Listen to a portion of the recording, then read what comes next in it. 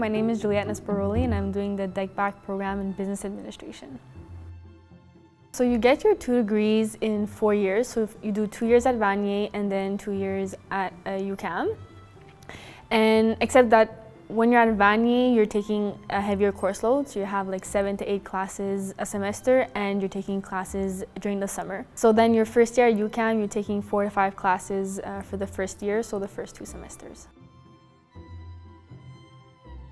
Initially, when I finished high school, I really wasn't sure what I wanted to do.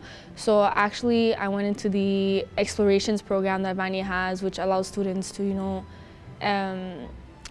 explore basically and try to pick a program that they think they would enjoy. And then they just came out with the accelerated business administration program, and I found that it was really interesting and I really wanted to get my degrees as quickly as possible. So that's why I ended up choosing that degree. And yeah, so far it's been a great journey. So throughout this program, I learned that once I have something in mind and once I know for sure that I want to do something, I'm super dedicated and I'll do whatever it takes to really, reach my goal. And I also learned that I'm pretty resilient, I guess you can say, because the program is quite demanding and it requires a lot of hard work. So I learned that I can kind of get through that if I really need to. So. We're the only English college, English cégep in Quebec to offer it. The student obtains a DEC from Vanier in Business Admin Marketing and obtains a Bachelor in Administration from UQAM. So I think this program is for a student that is very goal-oriented and that is very hard-working, because it does get really hard at times with the heavier course load. So you definitely need to have kind of the willpower to persevere through that, and yeah. So the transition between English and French was a little bit difficult at first, but when I got to university, I had the opportunity to take a French class that brought me kind of to the university level, so really learned how to write properly in French. And now that I'm more than a year in, I'm happy that I actually went to a French university, because it really gave me the opportunity to improve my French, and since we're in Quebec, it's an asset. So now I'm finishing my bachelor's degree, so I have 2 semesters left, so 1 year.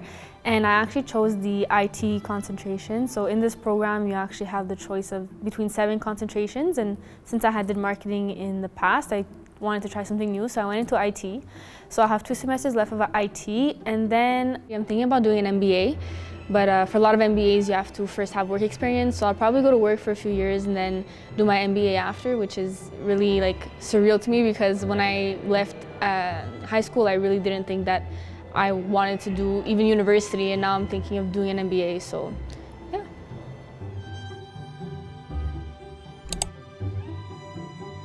Ma fin de session se passe relativement bien. C'est sûr que pour les étudiants, c'est le moment dans la session qui est le plus difficile, parce qu'on a tous nos travaux à remettre, on doit étudier, on a nos examens. En même temps, on a un travail, on a une vie sociale, donc ça devient beaucoup plus difficile à tout équilibrer ça. Mais si on prend pas trop de retard puis on est motivé, ça se passe relativement bien. Donc pour ma première année à l'université, c'est sûr qu'au début, ma première session, j'avais besoin d'un peu d'ajustement, parce que j'ai fait l'école en anglais toute ma vie, du primaire au cégep. Mais heureusement, UQAM y offre un cours de mise à niveau. Donc j'ai pris le cours, puis dans le cours on a appris la grammaire, on a fait beaucoup de lectures, donc ça m'a vraiment permis de m'adapter à apprendre en français. Puis par la suite, c'était super correct, j'ai vraiment été capable de réussir dans mes cours avec des bonnes notes, puis la langue française c'était plus vraiment un obstacle pour moi. Puis maintenant je suis à la fin de mon bac, puis je suis super contente d'avoir fait l'université en français, ça m'a vraiment permis de me développer mes compétences.